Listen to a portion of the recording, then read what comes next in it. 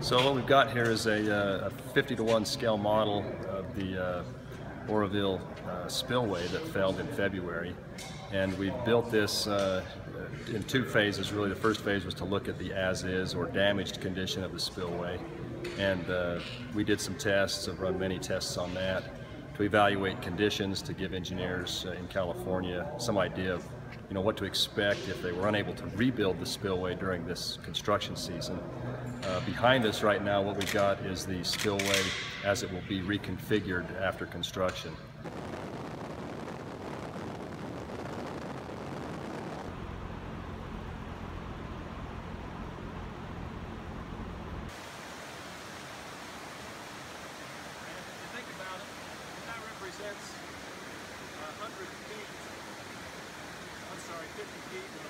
The water velocity in the prototype is approaching 120 to 130 feet per second.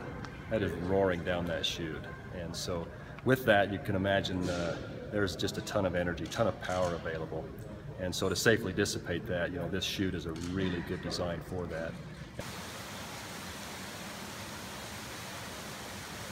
So we have folks across the world who are really looking at what's happening with Oroville and helping them to understand what's going on so that dam safety can be improved across the globe.